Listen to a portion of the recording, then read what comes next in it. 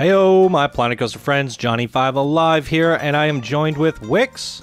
Hi. And we're going to be doing our first Planet Coaster Fairground Farms Let's Build, where we're actually building up the park using the blueprints that you guys saw from the Fairground Blueprints series. So stay tuned, and let's check it out.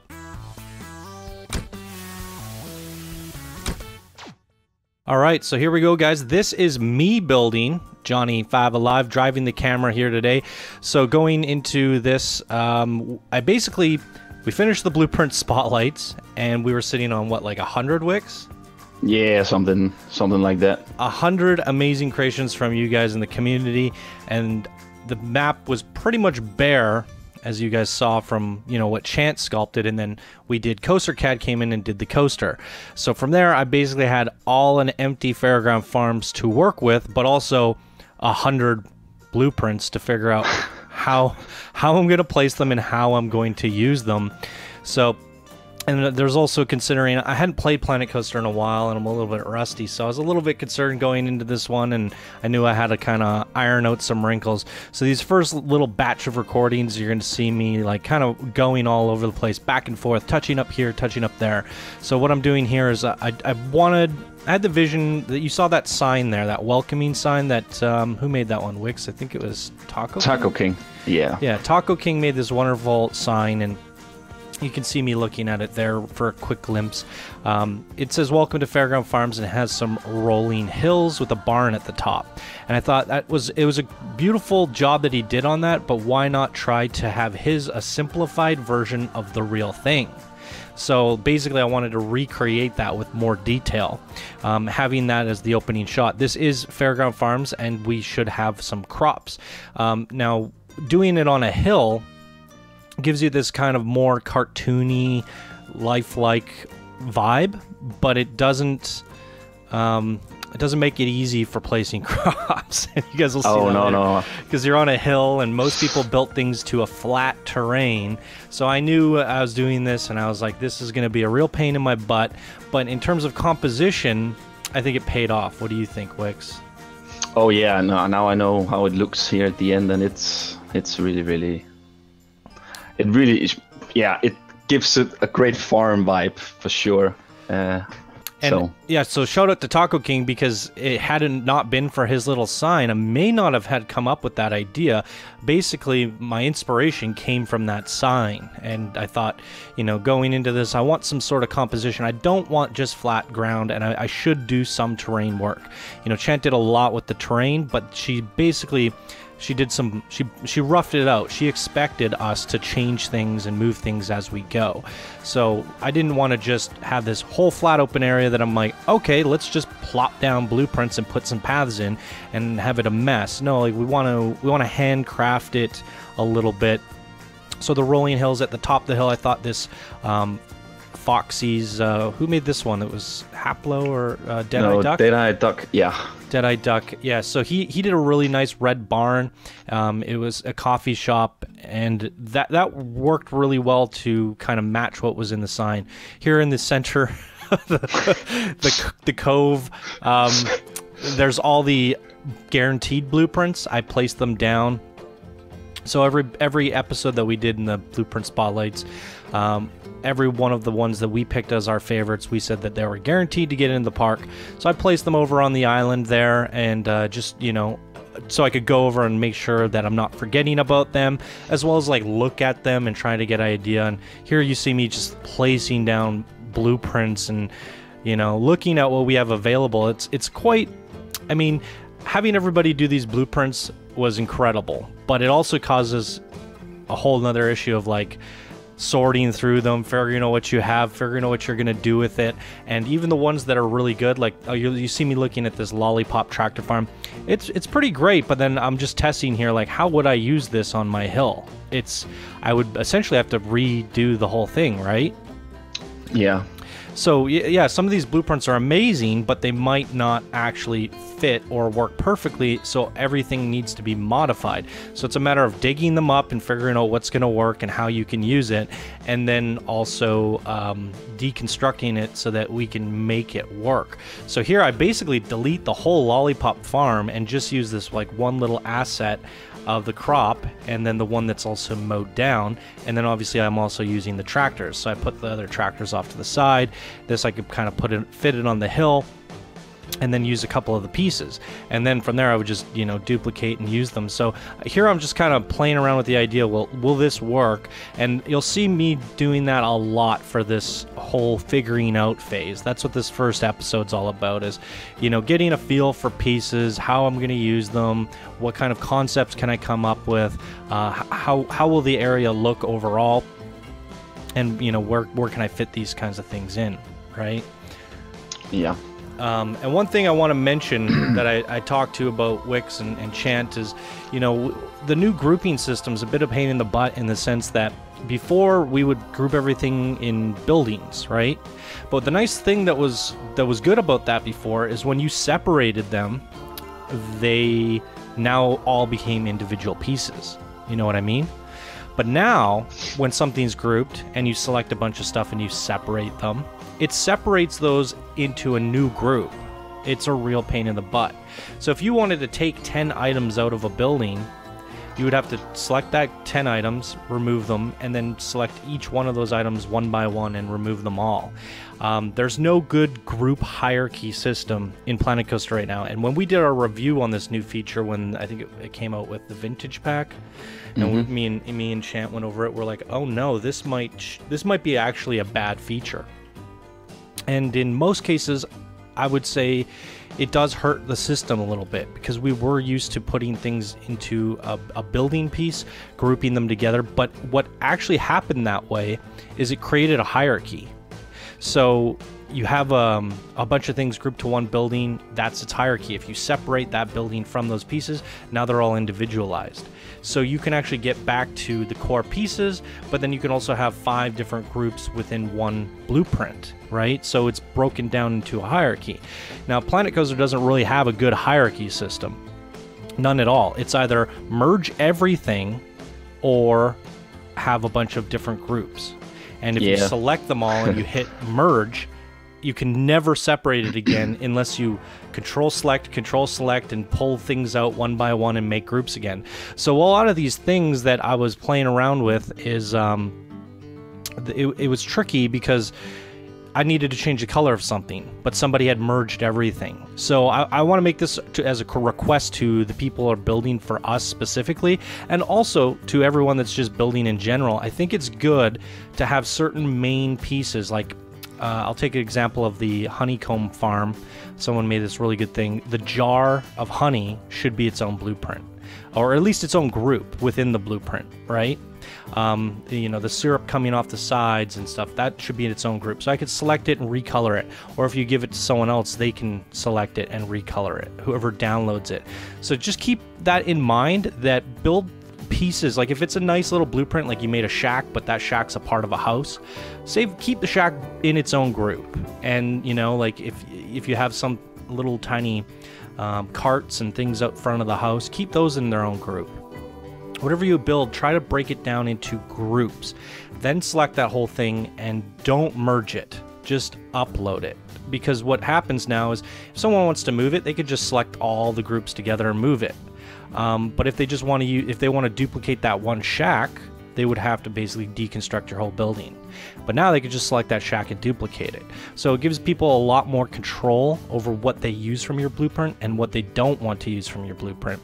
And for me, specifically in Candyland, I'm going to want to make changes to make things fit. So if you can, if you could think about that, guys, moving forward, break it down as much as you can, so that I can use little pieces. It make our lives a whole lot easier. Yeah, right, Wix? Yeah, I think also when I tried a little bit looking all some of the blueprints, that some of them has really nice small details that would be nice to for example, Dead-Eyed Dog's chickens, or his cabbage he made out of some jelly beans or something. Right, and the moment you grab that whole building and hit merge all, now you got to go in there and select all the little chicken pieces, and sometimes you're selecting the bush and it gets really painful. Right? Yeah. Exactly. What I've noticed, and I started picking up speed, is if I did just want that chicken, I would select it and everything around it, like, you know, just select it as much as I can, move it away to the side, and then just start deleting everything I don't want until the chicken's by himself. You know, and there's ways about it, but, you know, you destroy the original blueprint in the process, so you kind of need to make a backup, like bring in the new blueprint and start removing all the bits and pieces and get down to what you just need. Some people have done a good job with grouping. I think Deadeye Duck's building, actually, like the hay bales were by themselves, and like some of the pieces were all by themselves, so it's pretty good. So just keep that stuff in mind, guys. Keep things, you know, that cart there that you saw on the farm for Deadeye Duck, those jelly beans should be a part of the cart. Anything on that should be a part of it, and group that, and then slide it into place and leave it. That way, if I need to move it, I could grab the whole cart, and then I don't have to grab the jelly beans after and all that. So, and I think this little thing that I request is actually really great for a building principle in this game, because the hierarchy is either merge all or a bunch of groups. I think it's way better to have a bunch of groups, because it's, you know, going back to it again, it's that somebody places it down, it's one big blueprint at the beginning, and then they deselect it. Now it's a bunch of different blueprints. They always have the option to marquee select and have it all together. I mean, you can't duplicate it, but you could always duplicate it technically by placing down an entirely new blueprint. So that's the way better way to do it, because now you can duplicate the small things, and you can also duplicate the whole thing by placing a whole new blueprint. So anyways, getting back to what I'm doing here, I was struggling with Deadeye Duck's shop.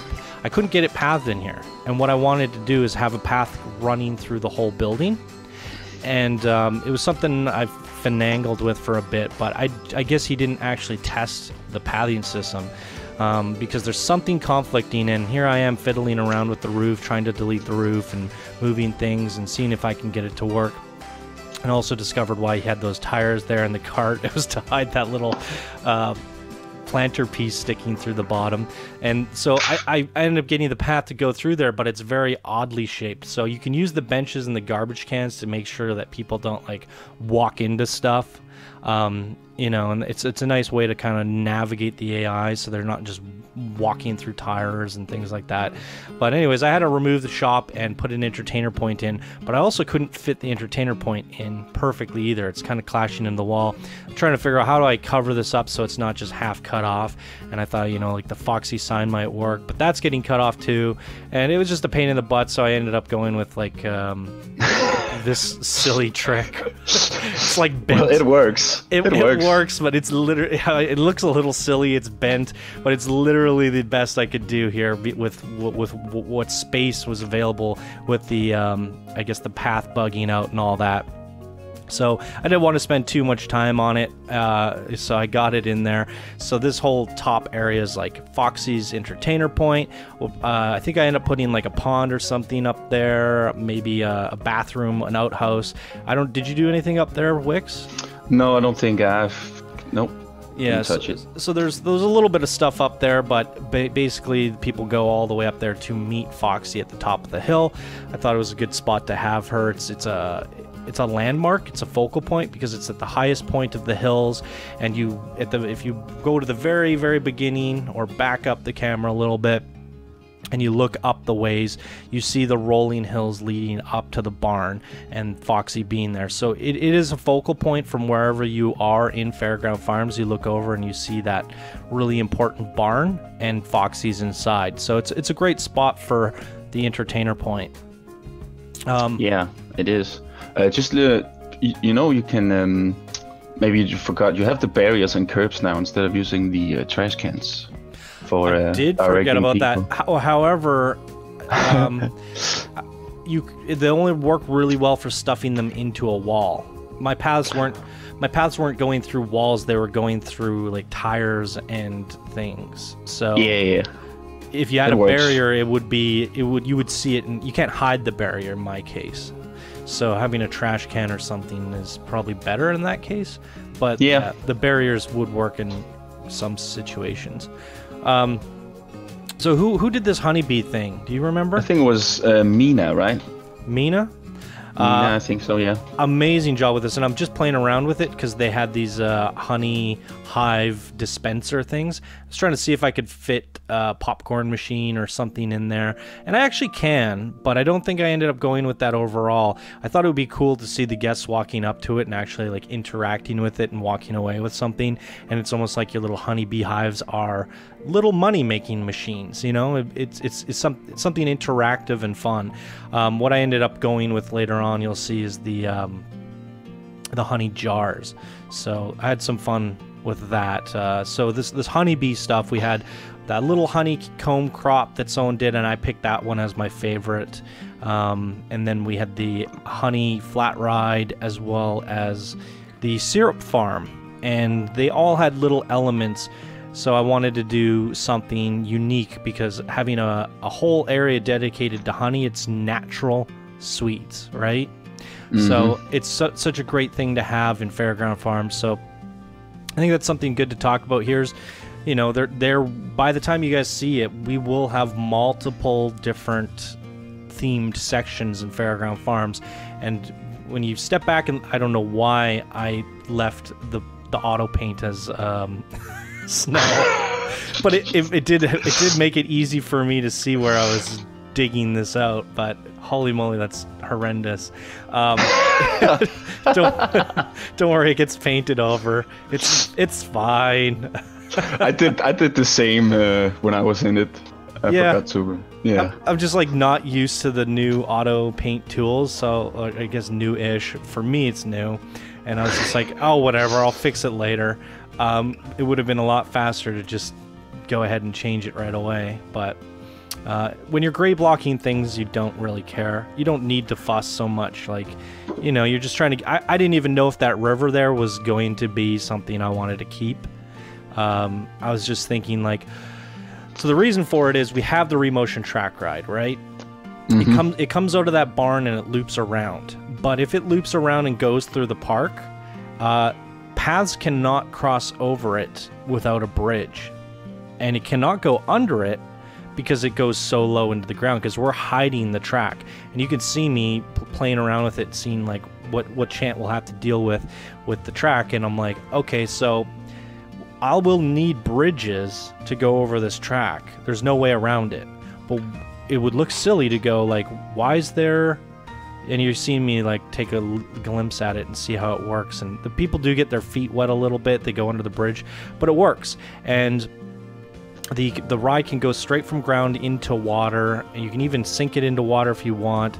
It's pretty cool. So I kind of had the go-ahead by testing this to, you know, continue forward. But I did this because, yeah, like, why are there bridges in the middle of this farm? Like, oh, it's so it can go over the ride, but you don't see the ride. Like, if we didn't have a river there, or it was just all dirt or grass, the ride, you wouldn't notice the ride until you actually see it going by. Right? There would you don't see the tracks. They're completely hidden. You know, maybe we'll have to do something in the very end where we, you know, put some basic shape fake tracks in just above it, or terrain paint, like a black line, or I don't know, something to indicate this is the path that the track takes. But for the most part, the guests and the viewers and anyone looking at this will be completely unaware that there is a ride going through here. So those bridges would look completely random. So now you have some water there. It justifies why there's bridges. So you look at it and you don't really know that the water was there and the bridges were there as a solution to the Remotion track ride. So that whole water area in that pond is technically... it's there so that the track ride has something to go around. And again, you cannot build on the inside because you would have to path over that and into it. So yeah, basically we draw this big loop. Anything on the inside of that loop cannot be there in the park. Otherwise you're gonna have to bridges networks like going up and over it, and all to this tiny little space. So it made a great opportunity to just say, okay, this is the barnyard, the station, with water and that fills in that big loop that the track ride's going to do. And if you're riding the outskirts of the lake and you're looking out, you get to see all the different zones, and you get to pass by all the different farmlands on the track ride. So it'll give you a nice shot of everything in the end. And this is going to be something tricky for us and challenging for us going forward, because as this track ride starts navigating through some of the other areas that we have in the park, we got to consider what we're going to do for bridges and how we're going to path over it and which direction we're going to take it. Because again, anytime you draw a loop with that, you cannot build in there. Yeah. So we got to hug it to terrain. We got to sneak it by things and scooch it around. It's going to be something tricky going forward. But then you have to also consider, what is it able to look at based off of where you're hiding it? If you just hide it along cliff walls and sneak it by things, you might never get a good vista. So it's quite a delicate balancing act, and I'm definitely going to be, back and forth with Chant on it, because she has all these stories that she's telling for each of the lands. You guys heard it in episode 1, the Candyman land for Fairground Farms. She'll be reading off some of the other stories going into this. In fact, yeah. She read me the Gulpy one, and I thought it was amazing. So it's really cool. So yeah, each one of these stories she's got to tell and do that while we're on the track ride. So I'm going to be definitely thinking about that level design, and also trying to consider her story to try to get the best vistas and also still have a good park layout. So quite a interesting balancing act. It's something that I don't think has ever been done before in Planet Coaster.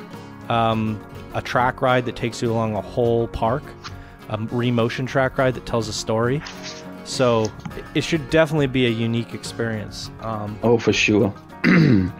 So what you see me here doing is one of the honey syrup machines from the syrup farm. It was really cool, but it wasn't quite the maple color, or I guess what is it, like tree wax? Is that how they make honey? Or I mean syrup? Yeah, I think so. Yeah. Comes from trees, though.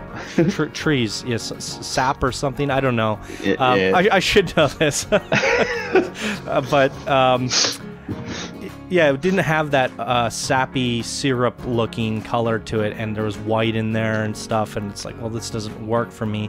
And the honey glaze that you see on the honey farm pieces, it's a perfect honey, but it's the same for the syrup. The syrup should be a lot darker. Syrup is a richer, dark honey brown, right? Mm-hmm. So I had to basically deconstruct that object and break down all the pieces, and that's what led me to that little rant that I went on earlier in this episode, that if you guys make something really cool, like all those little buckets of syrup, the whole gems themselves could be in a group, so you could just select the gem group and recolor it. And I did that. I broke it apart. I ended up deleting it after, because I did what I needed to do with it. But man, breaking down some of these blueprints is a real pain in the butt. So even like those things that you see hanging from the tree, if they're all in one group, you could just recolor them. So it's something to consider. I don't think you guys have to go that crazy for it, but or like if you're just as a building tip, you don't have to go that crazy. But if you do it, you give people the option to recolor something. So if you look at something and you think of customization and you go, would I like to recolor this? Then you should probably have it in your own group, because if you're building it for yourself and you could see multiple uses for multiple different colors, then you should separate it. So you see me there with the gems there. I have it separated. Now I could color that green if I wanted to. I could do whatever I want. I could color it blue. So that when you're doing the gem things, gem panels, I think it's great to have them in their own group, so you can just grab it, change the color. Whoever downloads your blueprint goes, oh, that's nice, I have that feature now, and they don't have to break it apart. It just makes building easy for other people. And if you think of that in terms of like kits, you're giving people a bunch of little mini blueprints within your blueprint, and now they can use 2 or 3 pieces, and they can now they can build stuff a lot faster without having to deconstruct yours. And the reason they're downloading your blueprint for the beginning is to put it in their park and save themselves time. And if they can use it 5 different ways with a 5 different variation, and that's what I'm doing here, right? So I took this syrup machine, and I had the idea of like, you know, I don't want them all just the same, so you got to have some variation. So this one's like overflowing mega, and I end up making it so like 2 guys are filling that one up, and they're just fueling it like crazy, and it's overfilling. And then you got one that's like nobody's working at it, and it's like starting to dry up, and like it's tapped out, and it's not it's not running anymore. And then the one in the middle, it just has 1 guy working, and it's like a normal flow. And then the candy's going into the oven or whatever. I ended up changing that, so the one that's overflowing has the like overflowing candies, like they're just packing it, and it's just working so much. And then more buckets over there, less buckets at the first one, you know, a good amount in the middle. So I just kind of telling a little bit of storytelling in here is just basically like these guys are working their butts off, and there's freaking syrup everywhere, and you know the other one there's less and stuff. So I had fun with this syrup farm, and you know it goes to show like just the tree and the syrup machine. If I break it apart, how much I can do with that.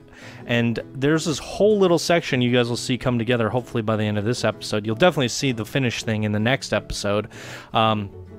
But, you know, it's a whole little syrup farm. So you got multiple trees, you got multiple syrup machines, you got all the little wagons and stuff that she did. And then I ended up taking one of the honey jars. I don't know if I do that in this episode or the next one, but I make like kind of self-serve syrup vending machines. And I actually put vending machines inside of them, like gulpy vending machines. So the guests will actually go up and pump their own honey. They'll go up to like a honey machine and get some syrup. So they're manufacturing, or you know, growing and harvesting and converting all that syrup, and then there's like the final product where the guests can go buy it. So there's a reason for this whole syrup farm, but it's like one pretty big area dedicated to essentially, in theory, three vending machines. Right? Yeah. The guests will go in and they'll buy from these 3 vending machines. But in the process, I also put, you know, a couple Vista points down, so they'll take pictures of the workers and the little orchard there, you know, tree farm. Mm-hmm. So they'll go in and you'll see the crowds of people taking pictures at the Vista points. They'll walk up to the machines and grab a soda, but it's technically a bottle of syrup. Yeah, it's super cool. I like that. Yeah. So, but you know, that's what some of this stuff is. What we're gonna run into with Candyland in general, but especially Fairground Farms, like. How do you make a honeybee grove or, you know, honeybee farm into something that the guests do in a park? It's not something you do in a park, right? Like if you want to go to a honeybee farm, you go to a honeybee farm. You don't go to a park for that. So how do we turn that into something that's not just a scenery piece? Because, you know, that's Fairground Farms would technically be all scenery, nothing else. So what do the guests actually do here? So we got to find little ways to sneak in a vending machine into a syrup farm, or you know, and I did that over with the honey as well. So the guests will go buy honey there, but luckily that ride skin is freaking amazing. So they will be queuing up to go on that honeybee ride, and then when they get off, they'll buy some honey. So that area will be populated with Vista points, people buying drinks, and going on the honeybee ride. So there will be activity there, and you know, it's something that you probably haven't seen in Planet Coaster. A syrup farm and a honeybee farm that guests interact with, and it's not something that's, you know, native to parks in general. So it's something very specific to Fairground Farms, and I really like that. Like by the time we get through this and we go by the end of the Let's Build and where we're at today, I mean, we're already tanking our computer. With just this area. It's not good. It's not good. It's not good at all. But by the time we're done the project, we can use Cheat Engine and little tricks and things, and we'll have a nice presentation. You know, it'll work out. Luckily there's ways around it. But it'll be one of those mega parks that run at like 10 FPS on the average computer. I can be certain of that. But we're going to find ways to show it to you guys where you can fully enjoy what our hard work has gone into. But it's getting a little bit crazy, and I was looking at it going, all right, Fairground Farms in and of itself is actually a pretty darn good group project. Like, if that's all we had planned, it would have been pretty good. But now, you can't just do a Fairground Farms on its own, because why do they grow all this candy? Well, they do it for the Cocoa Bog, and they do it for the Cupcake Kingdom, and it just, what we've done here, having all these candy sections in this universe, they all work hand in hand, right?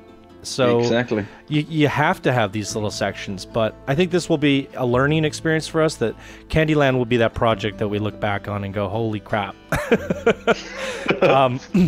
Going forward in the future, I think we want to do make use of that terrain a little bit more. Let's just say I had some ideas for further group projects. I don't think it's good to go, this is our park, we're going to do a Western area, a sci-fi area, a fantasy area. No, because knowing what we do and how much blueprints we have, it's by the time we finish sci-fi, that'll be like 10 FPS, So for sure. So in the future, I think what we'll do is we'll try to plan these things where, all right, this is a sci-fi park, this is our Western park.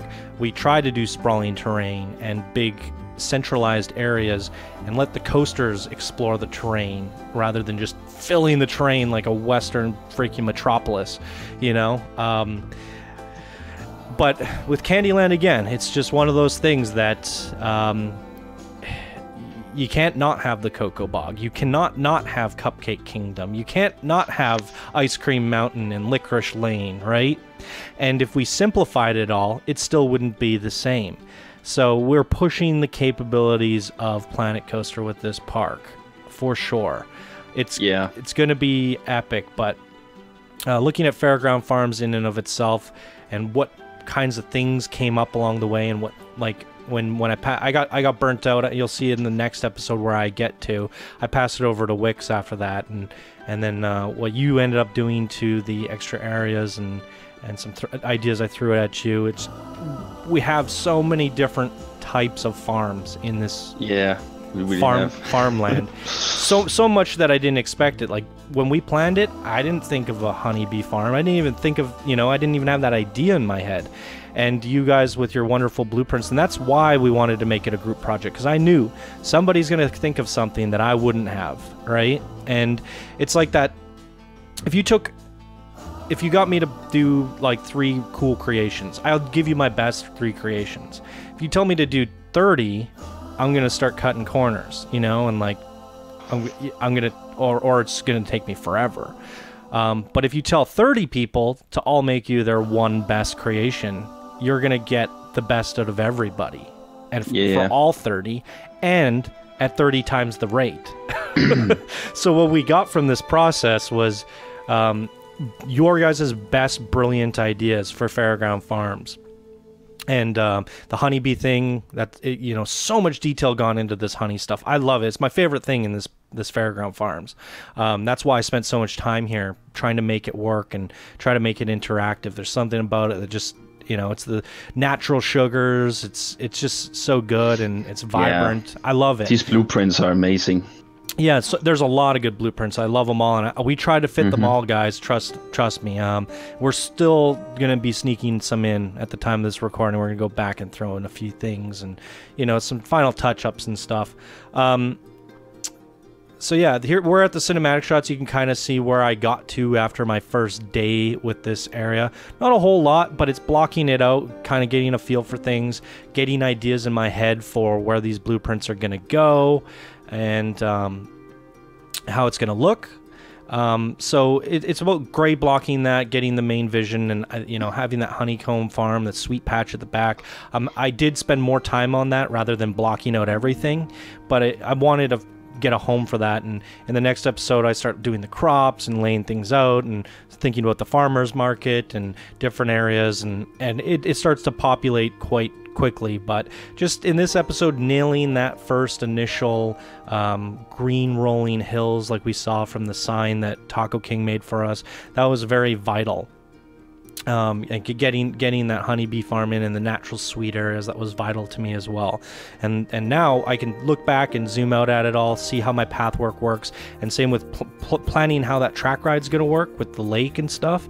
That was also vital. So now I can see, like, okay, what do I have to work with, and going in the next episode, it's a matter of like, okay, what's this area going to become, and what's this going to be area to become, and then when I fill, and I go buck wild.